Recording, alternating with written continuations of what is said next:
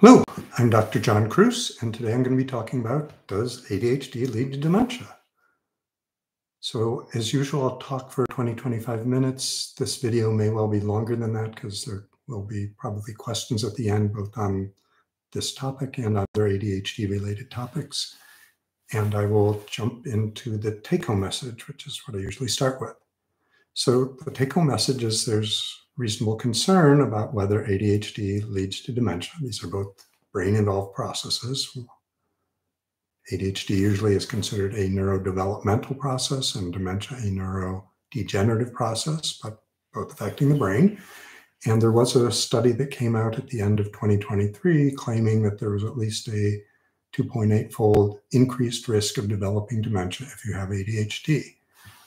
Now, I will get into it later that that's only one of several studies. The studies have varied. Some found no association whatsoever between ADHD and dementia. Some have found similar a risk increase of approximately 2 to 3 times higher among the ADHD population.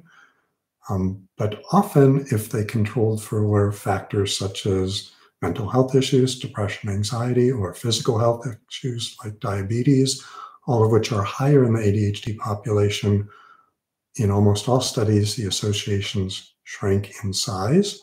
Again, they may disappear completely if we have all the important variables controlled for. So there's little evidence to date, this may change, that ADHD is directly leading to most forms of dementia. I'll get to one possible exception. It's likely that the association, if there is one, is more related to factors what are called cognitive reserve, which means people with ADHD may have less flexibility, less resources in brain resources to rely on or to fall back on when a degenerative process starts or progresses, so that the symptoms of the condition, the dementia condition, are apparent earlier or more severely for the same extent of damage. That's probably part of it. And reverse causation is almost certainly a factor in some of these studies. And reverse causation means that dementia is actually causing symptoms that look like ADHD or maybe even causing ADHD itself. I think not likely, but that causes at least confusion between the diagnoses, and it's not the ADHD causing dementia, it's dementia causing ADHD-like symptoms. So some of this I talked about last week. So last week's video is on medications used to treat dementia. The important aspect I want to jump on here is we're saying dementia as sort of one entity of a degenerative condition, particularly of the brain, particularly focused on language, memory, attention, emotional regulation, leading eventually to complete loss of intellectual, social functioning and physical body functioning and to death. It's this, depending on who counts or which year, the 6th or 7th leading cause of death in America right now. And as the population ages, it's only likely to go higher. The most common form of dementia is Alzheimer's, which most experts say constitutes 2/3 to 3/4 of cases.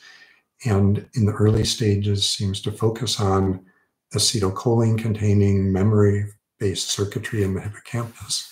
It's characterized by deposits outside of cells, brain cells called beta amyloid plaques, and taut neurofibrillary tangles within nerve cells. And that is still the way the definitive diagnosis is made. So you need either biopsy samples or an autopsy. There are right now several research groups who have pretty far along in developing blood and cerebral spinal fluid and brain scan PET studies looking at the deposition or factors related to amyloid beta and tau protein problems. So very soon we will have better methods for diagnosing it.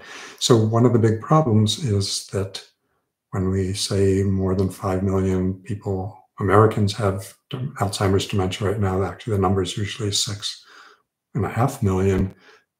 A lot of those people have not been definitively diagnosed that Alzheimer's is the cause. We're sort of extrapolating from what we know.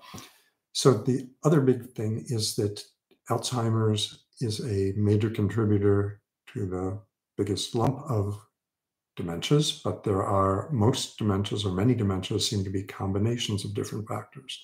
So vascular dementia, by many countings, is the second most common, probably one of the most common combining forms of dementia combined with the other types. And it's essentially due to tiny little strokes in the brain, small little blood vessels blocking and causing restricted blood flow. I'm going to jump back to Alzheimer's. So what I will say is that so far, none of the basic pathology, either at a neurochemical or neuroanatomical level, we can identify with ADHD overlaps significantly with what we see in Alzheimer's. So that makes a direct connection not impossible, but less plausible. On the other hand, with vascular dementia, we know that there's several factors. So increased blood pressure, obesity are increased risk factors for developing vascular dementia. And we know that ADHD does increase the likelihood of developing hypertension. I have another previous video on that, and of obesity. So there's maybe slightly more plausible, but it's an indirect pathway there, not a direct evolution of ADHD into dementia there. And then there's a third type of, there are several other forms of dementia, but I'll just address Lewy body dementia. And that's one that there's some speculation. It may be more closely tied to ADHD. There's at least a few tiny studies suggesting a fivefold increased risk among people with ADHD to developing Lewy body dementia. So Lewy body dementia is characterized by molecular structures called Lewy bodies found in degenerating nerve cells. And some of the nerve cells, not at the very beginning, but close to the beginning, or that are commonly destroyed in Lewy body dementia, are dopamine-containing cells. And there is a strong dopamine involvement in ADHD. So again, the dementias on the whole are a varied lot, and except for the possible connection with dopaminergic cell damage in ADHD and Lewy body dementia, not a direct obvious pathway from one to the other. And the other time course issue, again, we think of ADHD as a neurodevelopmental issue, that it's showing up early in childhood by definition now before 12, and most individuals probably starting before 12 years of age, and often earlier, with a strong genetic component, but also clearly environmental influences. But for most individuals, from what we can tell, again, about a third of kids do seem to largely outgrow it. 2/3 continue to have either substantial or full-blown ADHD throughout their lives. And by young adulthood, the common dogma and understanding is the degree or extent of ADHD symptomatology is fairly stable. It may change dramatically symptoms if you are faced with a situation that's either increasing the demand on you or decreasing the support and structure in you. But it's thought that the basic brain characteristics, cognitive characteristics of ADHD are pretty stable through adult life. It's hard to conceive, not impossible, of a scenario or a mechanism by which there's, again, marked delays in development in certain areas in the first 2 decades of life, and then stability for decades before you're seeing from that same process a decline later in life. So again, not impossible. So when I gave a similar talk on this channel, and I'm going to be deleting it because this is updating it, the only big study that had been done was the biggest and best was a 2019 study done in the population of Taiwan. They looked at almost 1 million subjects. They studied them over a 10-year period. And when I say study, they are pulling records from a medical insurance company database. They're not going out and interviewing people. They're not individually following them up over time. They're just pulling records as to what's getting reported in these people's files. So in that study, they found that, and it's skewed towards a younger age group, but about 5.5% of the people with ADHD developed dementia during the 10-year follow-up of the study. But only 4% of controls did that. So in this study, they pulled out the people who had ADHD, they matched them on as variables related to gender, age, some other important variables to get 3 controls for every person with ADHD to compare them to.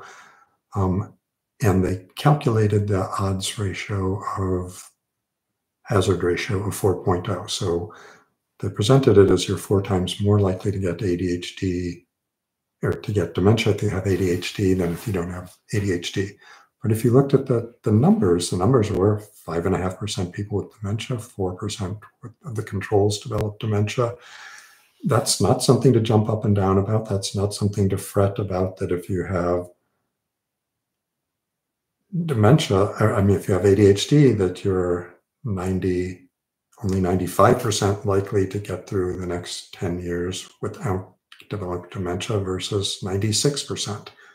It's a statistically significant difference. I would question whether that's a clinically significant difference for any individual facing it.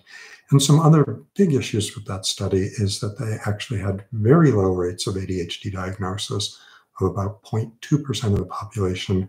That's not consistent with rates of ADHD in studies both in Taiwan and elsewhere, which find usually rates at least 10 times higher. And this is a population that's skewed young. They didn't give the average age of either sample or control groups. They listed what percentage were 55 and younger and which percentage were above 55.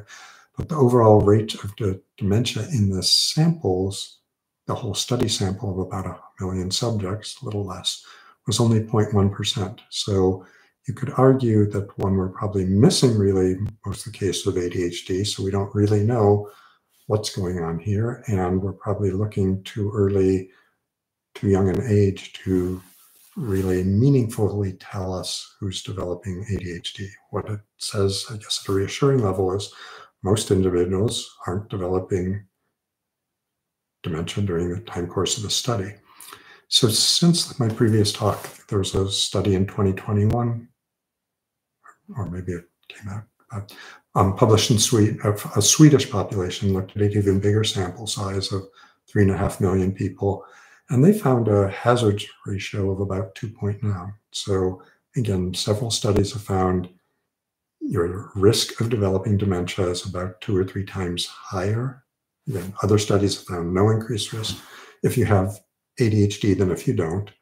But in this study, when they controlled for mental health factors, they controlled for depression, anxiety, bipolar disorder, substance use disorder, all of which are more common in people with ADHD, that hazard ratio dropped in half to about 1.6. Again, it's certainly significant at a population level. Again, if people are studied for a longer period of time, there may be bigger differences we find.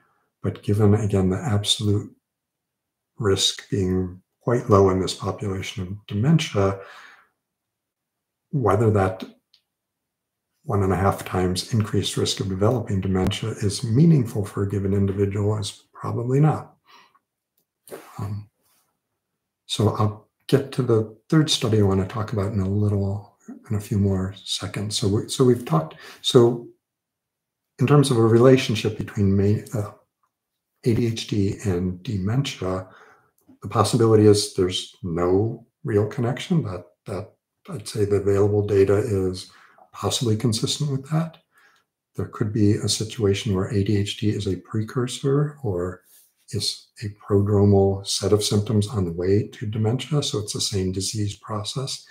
That, again, seems quite unlikely from the data and from the time course. But if there is a real association, again, some studies find it, a lot of that connection between these two variables is probably that ADHD contributes to both mental and physical health problems that themselves are risk factors for the development of dementia.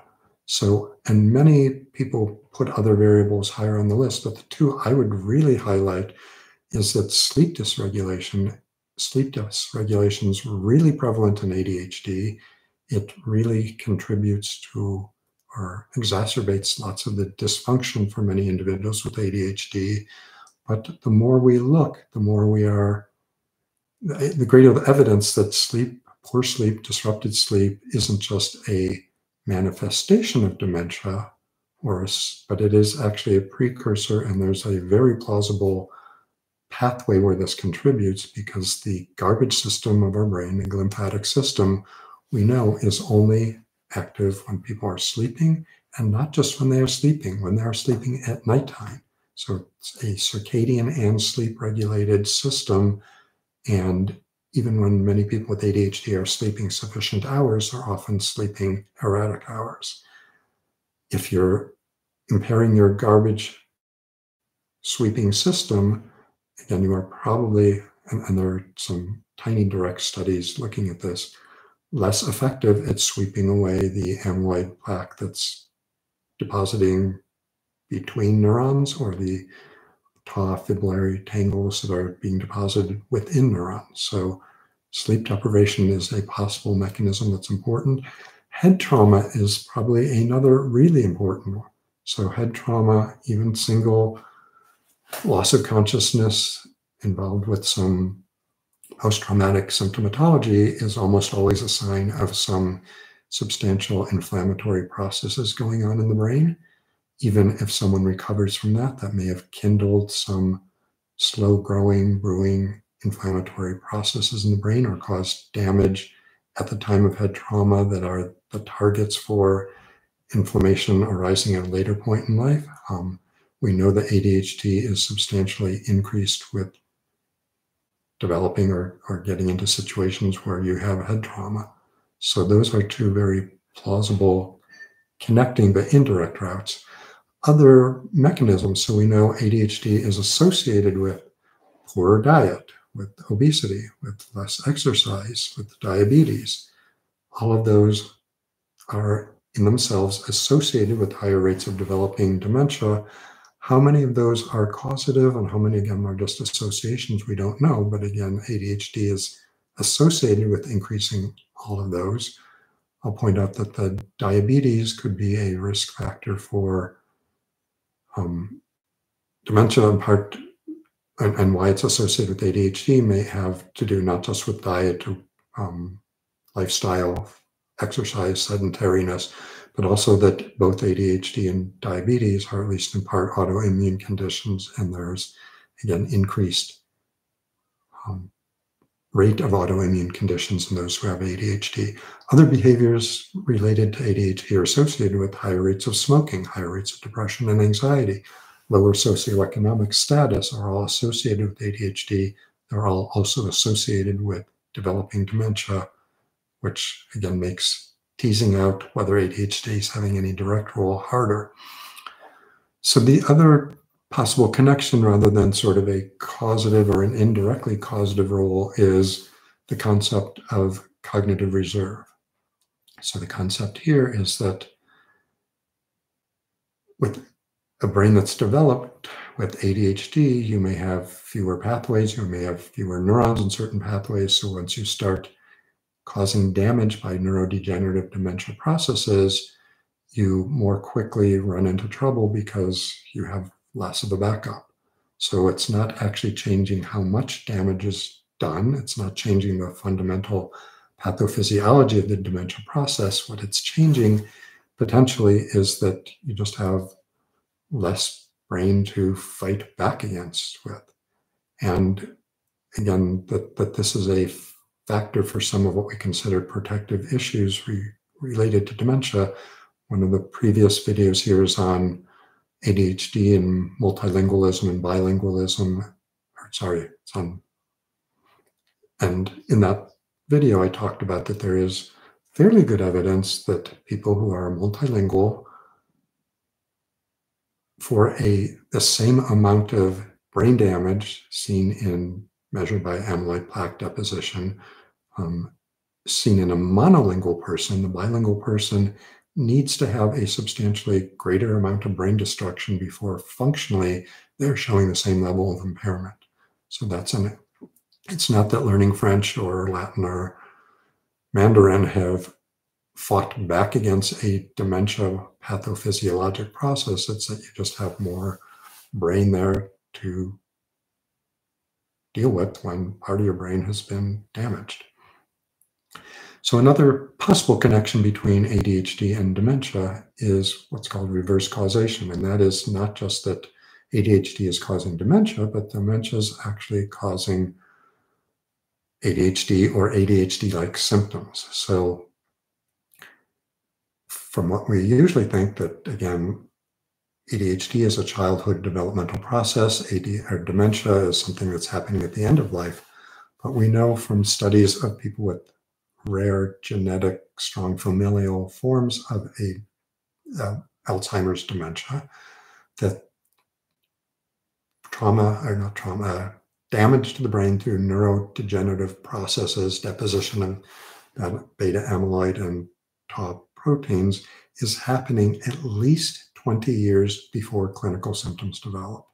So we know for many, many people, they are walking around with early aspects of dementia going on in their brains, and they're not showing it or looking at it. So reverse causation is that, maybe if at 55 or 60, you start showing problems with attention, short-term memory, forgetfulness, that may not be actually a new case of ADHD showing up. It may be more that this is how your dementia is actually beginning to present itself. So with that, that's a good introduction to the Israeli study that was published at the end of 2023 and got a fair amount of media attention as claiming that ADHD, and once again, is causing dementia or is associated with it. And this Israeli study looked at more than 100 or about 100,000 people who were in an insurance company database. They looked at them. So there's a birth cohort from people born between 1933 and 1952. So the good thing is they're looking at, in general, an older group of individuals more likely to be developing ADHD, and again, compared those with ADHD to those without it and found significantly, and I don't have the exact number in front of me, something like 2.5 to 4 times higher rate of developing ADHD or developing dementia if you already had ADHD. Now, why this study to me is a completely bizarre and I would argue almost meaningless study is what they did. First of all, an exclusion was people who at the beginning of the study, and again, they were not following they are following records of people. So there's major problems with ADHD diagnosis and dementia diagnosis, even though the paper assures us they had good clinicians in this mental health plan who are making good and accurate diagnoses. One thing they excluded, they claimed that there is a distinct childhood ADHD and an adult onset, they didn't say onset, but adult ADHD that are completely distinct from each other. They, I think, repeatedly miscited a New Zealand paper from several years ago that it's a pretty tortured interpretation of that study to make that claim. So because of this belief that there's 2 separate conditions, childhood ADHD and adult ADHD, they eliminated from the study anyone who had ADHD at the beginning of the study, which again, most people are around at least 50 when they entered the study. And when you looked at the data, they were only eliminating 0.02% of people who had an ADHD diagnosis. So they are wildly under-detecting ADHD in this sample population group. When they looked at those with adult ADHD, again, it was less than 1% of their population.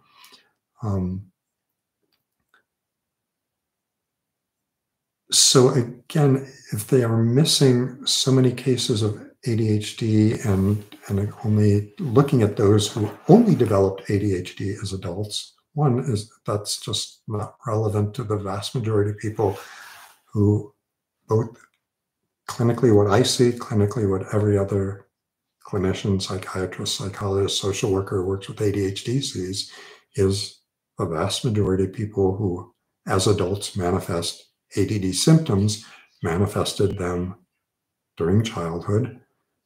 Whether we can document that rigorously or not, but in almost all cases, the record is there if we look for it.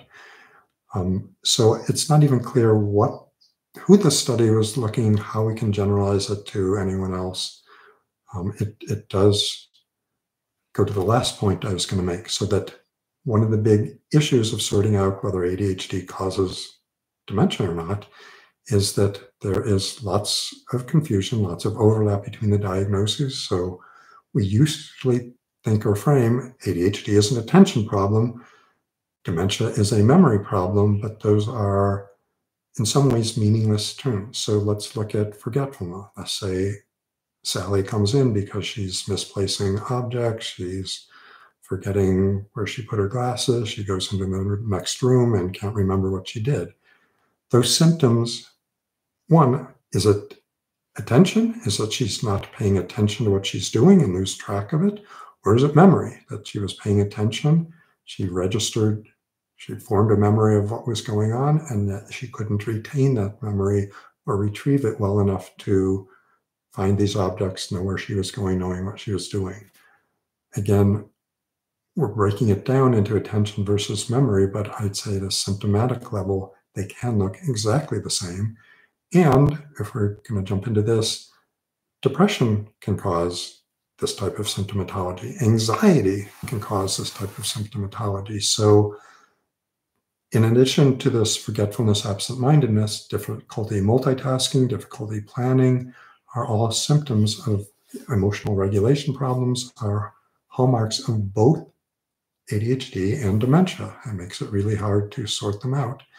Other things, so I talked earlier that some of the, particularly Taiwan study looking at generally a younger population, dementia rates are pretty low. If on the other hand, you're singling out an older population, you're going to have lots of problems with recall bias. If you talk to an 80-year-old, they may well have lots of problems recalling if they had ADHD symptoms at an earlier point of time.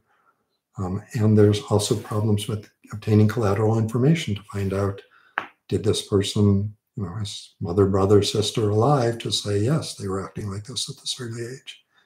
So I think all these studies reflect that our diagnosis, particularly in insurance company databases, we are almost certainly missing both a lot of cases of ADHD. We're missing a lot of cases, not just a lot numerically, but a high proportion of people who have dementia. So drawing conclusions from the people who did wind up being identified with those conditions, were they much more severe than others? Was it their clinicians were more astute? What was going on? It's hard to know. So I think I will wrap it up there. I was going to talk about what you can do about these variables.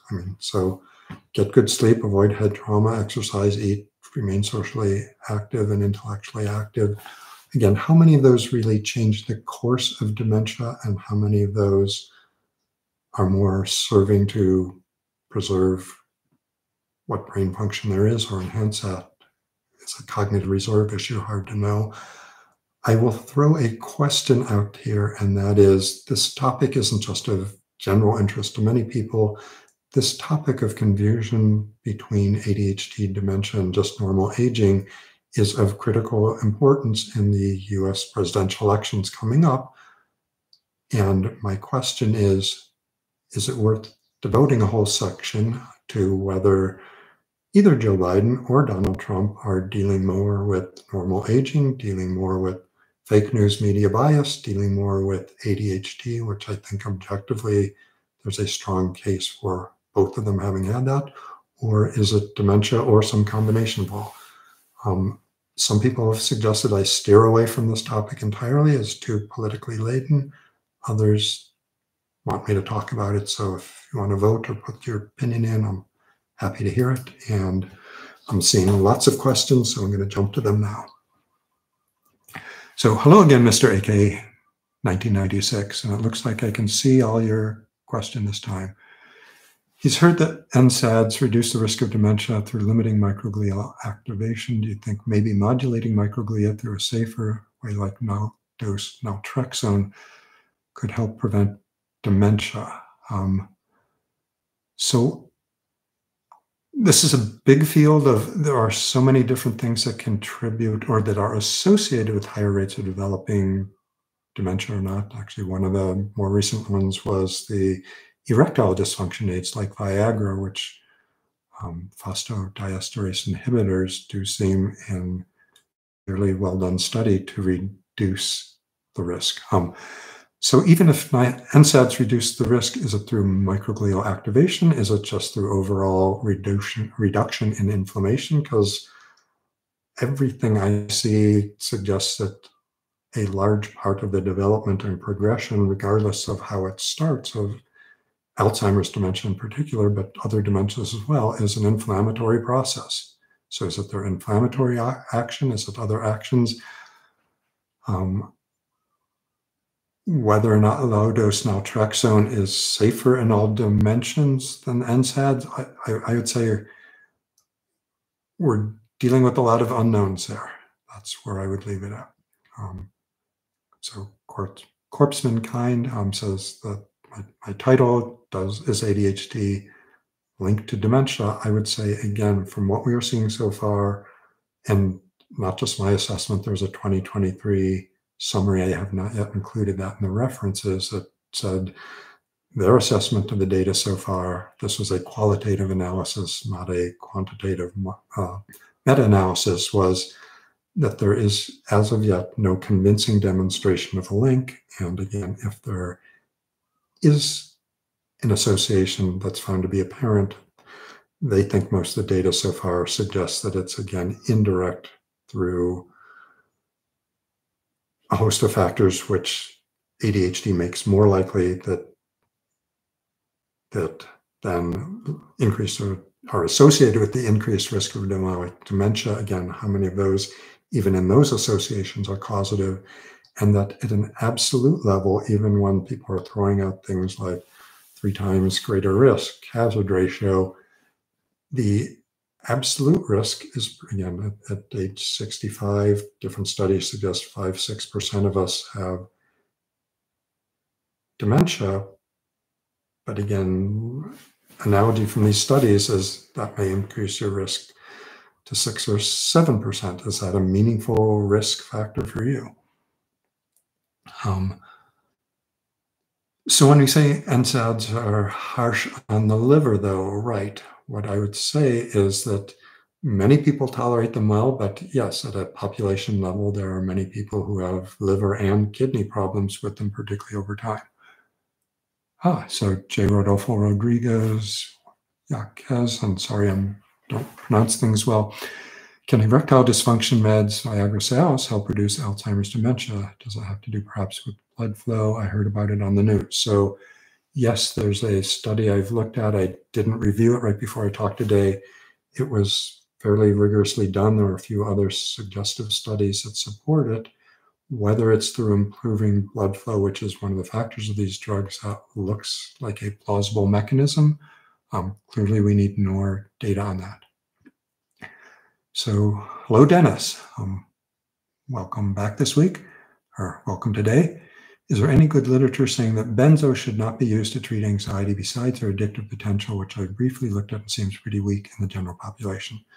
So there are at least 3 very large, very well done by my reckoning, epidemiologic studies. I don't have countries or numbers done right now, which showed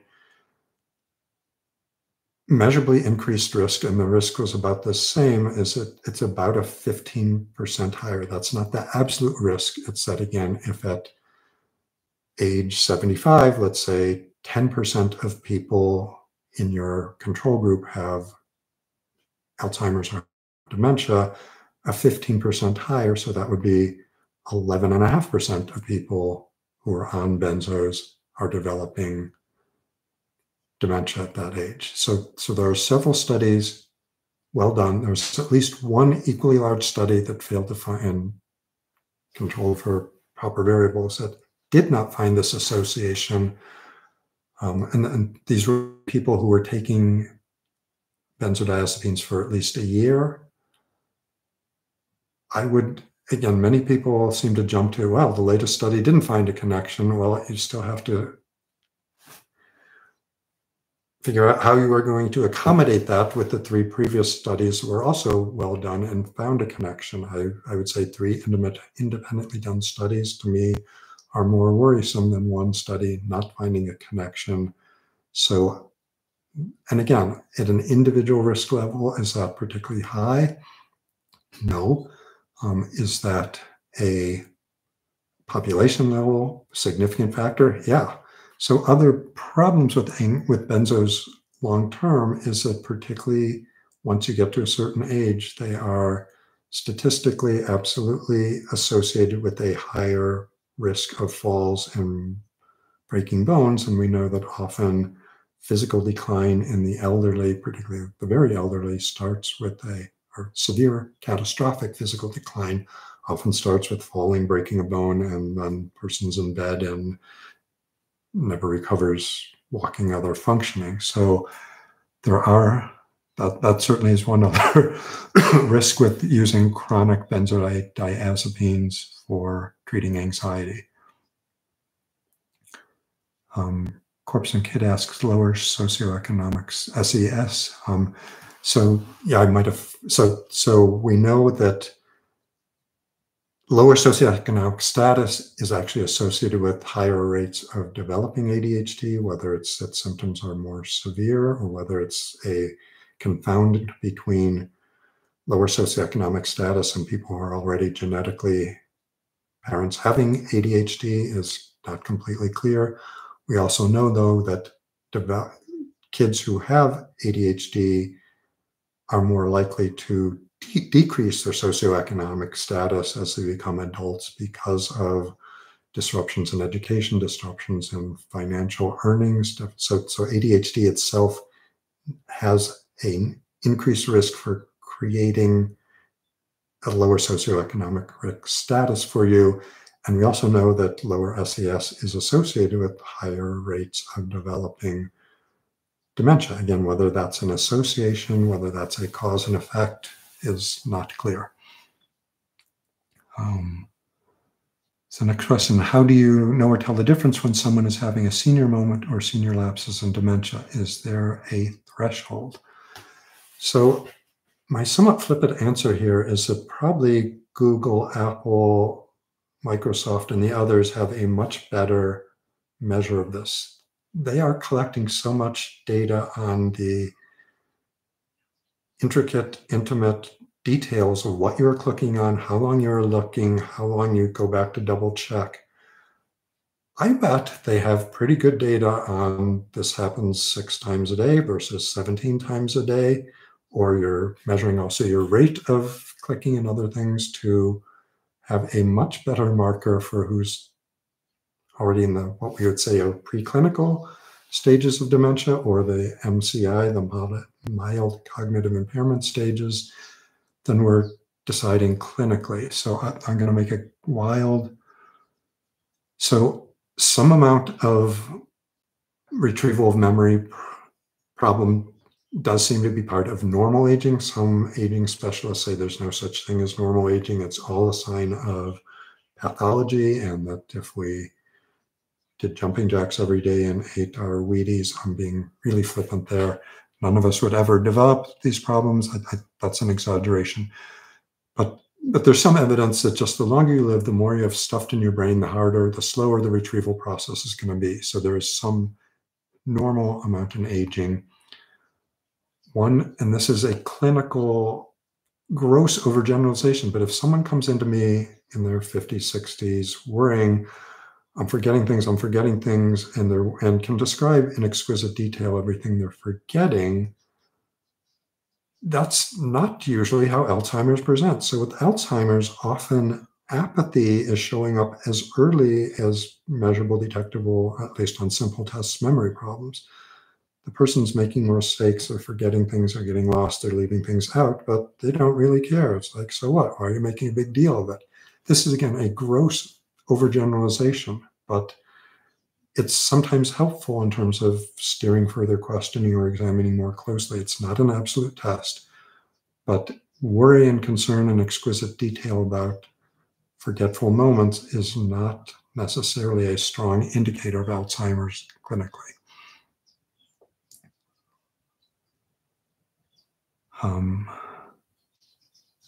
So would it be due to, so I think Corpusman Kid is getting back. I think I've already addressed that. Would be low SES be due to poorly treated ADHD leading to poor psychosocial functioning, low impulse control? Yes, all those things do seem to be the pathway. Again, some of it though it may be confounding because ADHD we know has a strong genetic component. If you're growing up in a family of people with ADHD who are already lower socioeconomic status and you are learning different behavioral patterns or where they're not, I won't say the word corrected or realigned with what society's expecting, these are really complex issues to tease out what's cause, what's effect, what are just confounding variables. So Herman Musimbi, are you aware of the MIND study looking at the effect of nicotine in Alzheimer's dementia? If successful, could nicotine agonists be successful in the memory impairments of ADHD and general AD? So I'll break that down into separate issues. There's a long history. So nicotine is a weird stimulant in that it is both reducing anxiety or calming as well as measurably helping with alertness attention. There have been drugs that were fairly well along in development that were nicotine agonists for the treatment of ADHD. None of them have come to market. So very clearly, nicotine can be helpful in many individuals with ADHD. Now, certainly if you're smoking cigarettes, if you're chewing tobacco, there are toxic elements that I would argue in almost everyone outweigh any of the benefits, whether nicotine gum or patches are a cleaner way. That may be, but we don't have a lot of rigorous testing to show that. And again, there is evidence that nicotine in people at high risk or who are in mild cognitive impairment may be successful in addressing it. Again, whether it's helping you make better use of what you have left or whether it's really slowing down dementia processes, I think it's more likely the former. That still would be, and I don't want to poo-poo that or diminish that. That's still a great thing, as we talked last week with the drugs that are used for Alzheimer's. Again, maybe with the newest class of monoclonal antibodies directed to amyloid beta, we are finally interfering with pathological processes leading or along the evolution of dementia. But even the first and second waves of drugs that were addressing symptoms or effectively helping you get better use of the brain you have left, those can provide clinically meaningful help in delaying the state or how long someone's able to function independently or enjoy many of their hobbies or activities in life.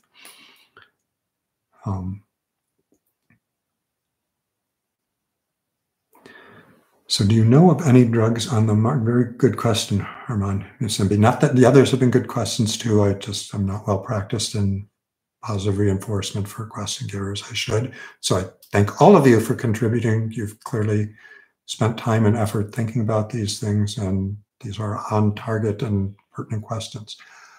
Do I know of any drugs on the market that aid the lymphatic system in the clearance of plaques or tangles? So there is yes or no. So what I would say, there's actually a study, and I'm not remembering off the top of my head, of one of the DORA drugs, the dual orexin antagonist that's in my previous video on those. I don't want to say the wrong one. So these are drugs like Belsomra, Davijo. So there's a study there's animal research with the DORA drugs that there's greater clearance of plaques and tangles from animals that have been on these drugs. There was a single short-term, small sample size, but in that small, very short duration of treatment, there did seem to be measurably greater clearance of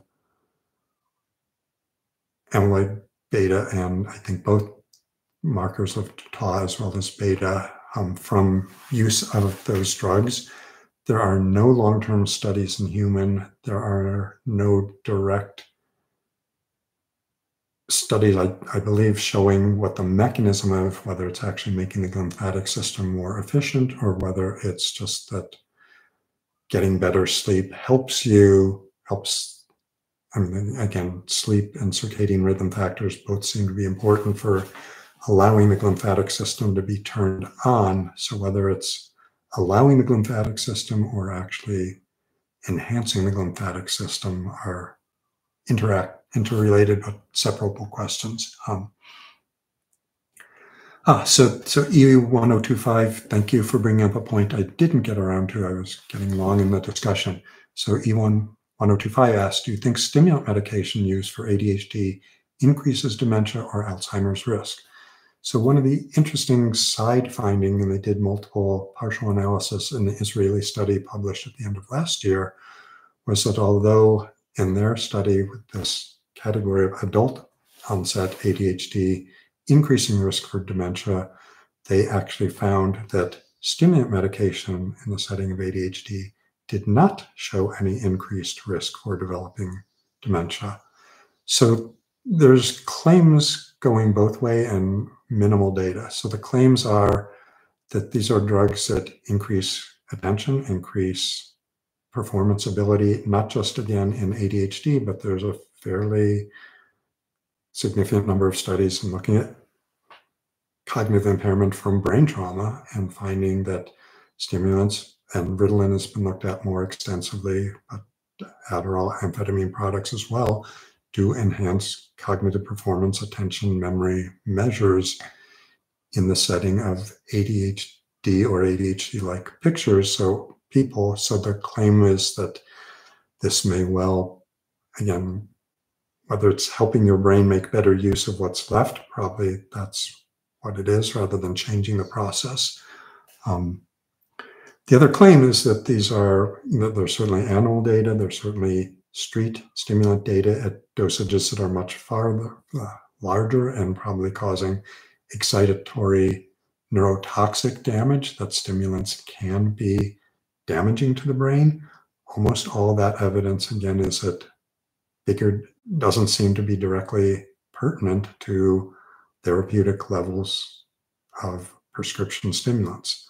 We may develop data down the line that disagrees with that or changes that, but right now, so the claim is that stimulants are bad, they're causing brain damage. I will eventually get around to doing this talk, but the last I looked, more than 2-3 years ago, there were more than 30 studies looking at kids with ADHD who were taking stimulants during childhood versus kids with ADHD who were not taking stimulants during childhood.